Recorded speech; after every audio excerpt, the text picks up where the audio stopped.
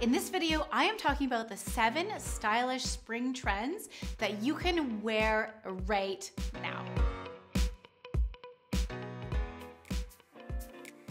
Welcome back to Secrets of a Stylist. For those of you who don't know me, my name's Kim. I'm a fashion stylist. And for those of you who do, welcome back. I'm excited to see you guys. Today I'm talking about spring trends. Spring trends are always my favorite because I love the weather getting warmer. It's always fun prints, lots of colors. I know I don't typically lean towards color, but in the spring, I really actually do, and I find it a lot of fun. So there's a lot of trends out there, and it's hard to know what is right for you, what is not right for you, and what is just a total disaster. So today I'm gonna give you just the easiest trends that I love that we saw come down the runways that are very easy to add into your wardrobe. Number 1, spring florals. Okay, so spring florals is not exactly groundbreaking. We see the florals come out every spring. However, this spring it has really changed. Kind of like the dress I'm wearing. It's a little more retro. The prints are a little more 60s, 70s inspired, and they're just, I find, a lot more fun.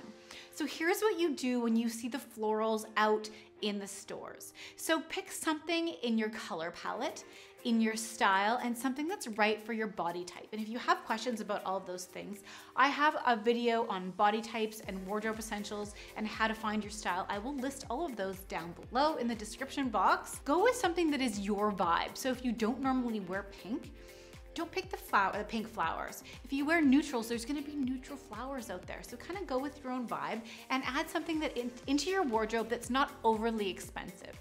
I usually like to choose something that is actually well crafted, but not at the super expensive end of the spectrum because it might not be something that you will wear all the time. So there you go, spring florals. There are tank tops, t-shirts, a wrap dress is a fantastic thing to add in your wardrobe because it's something that's easy to wear in the spring, especially something with long sleeves, something like this, because you may not need a jacket. And I can wear this with booties and I can also wear it with sandals. Spring florals. The second trend that we saw come down the runway was hot pants. So super short shorts.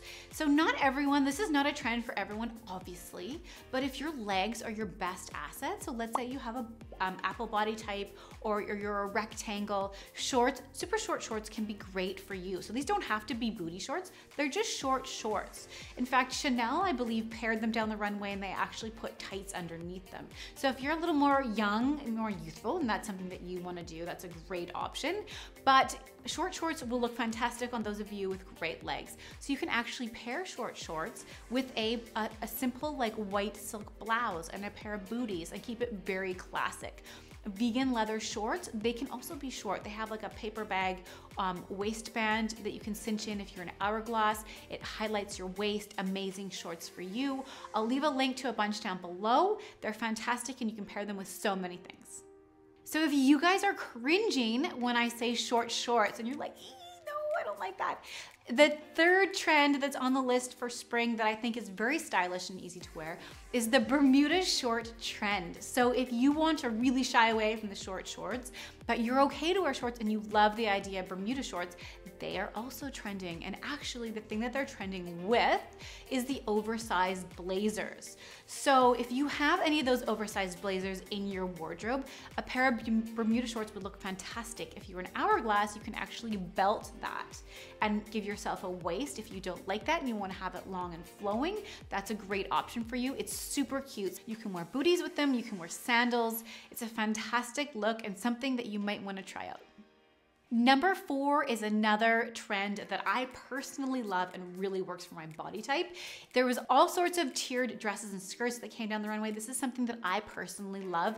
I have an inverted triangle body, which means that my shoulders are wider than my hips and my butt. So I love to add volume on the bottom of my body because that gives me an illusion of an hourglass shape. So any of you guys that are ectomorphs or rectangles, you're really straight up and down, using the tiers to give yourself a little bit of movement and some shape is fantastic. Anyone that's inverted triangle like me, something that has some ruffles on the bottom, beautiful. I actually wore a hot pink ruffled dress to a fashion event a few months ago. It's on my Instagram, you guys can check that out. So that's something that's really trending. I love it, it's very feminine, it's very girly, and you can add it to whatever body part works for you. Spring trend number 5, the polka dots. I personally am a huge fan of polka dots. And now this season we're seeing them in like oversized shapes. So like really big polka dots, super small, like minuscule polka dots that you can barely tell.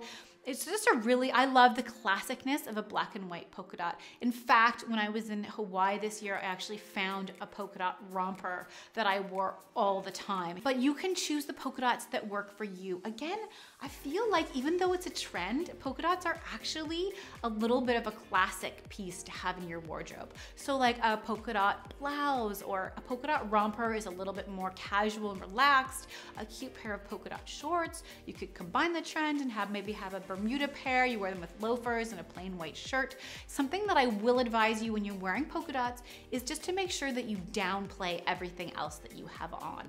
So if you have a polka dot like dress on, polka dot wrap dress, find one of those. That'll be fantastic on every body shape. But maybe you wanna just keep everything a little more chill because that is really gonna pop. So you wanna keep your shoes neutral. You could add like a red purse or something like that. But overall, I tend to just downplay everything else. Trend number 6 is spring leather. So we saw this come down in all the runways. I saw it in like oversized coats and shorts and full dresses. So a great option out there is vegan leather. It is affordable. It is not hurting anything. It's a fantastic thing to have. Like almost every brand has vegan leather and it's amazing. You can actually get a really cute dress. Here's a picture of me on my Instagram. I found a full vegan A-line dress. Is fantastic. I wore it to Fashion Week. I loved it. An oversized vegan leather trench coat or some sort of overcoat, blazers, skirts. But anyway, you get the idea, and it's come in like many different colors. So you can go with the different colored options or you can stick to the neutrals, which is what I often do, but it's a great addition to use in your wardrobe, especially, I'm gonna say, leather shorts or a vegan leather blazer. Fantastic piece to add to your wardrobe for spring. The 7th spring trend that I'm loving this year is crochet.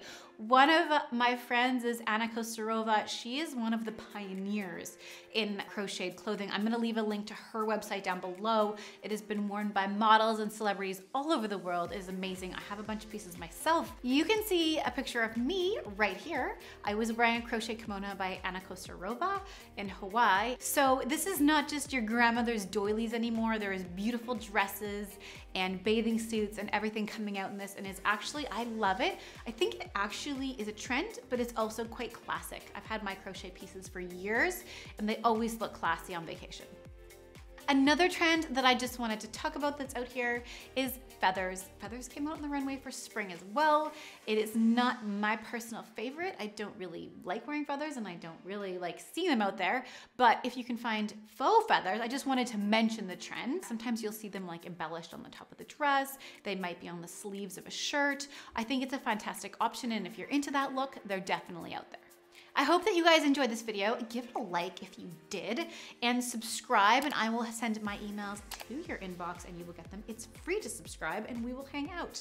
So in closing, I hope you guys enjoyed it. Let me know if there's some trends down below in the comments that you love, or if you have any questions. I always answer your questions. Something else I wanted to let you guys know, I will be going live every time I launch a YouTube. I will be online for like the first half an hour roughly of the video, unless I happen to be traveling or something like that. But I will be there to answer questions and actually be with you live. So come say hi to me, and I'll see you in the next video.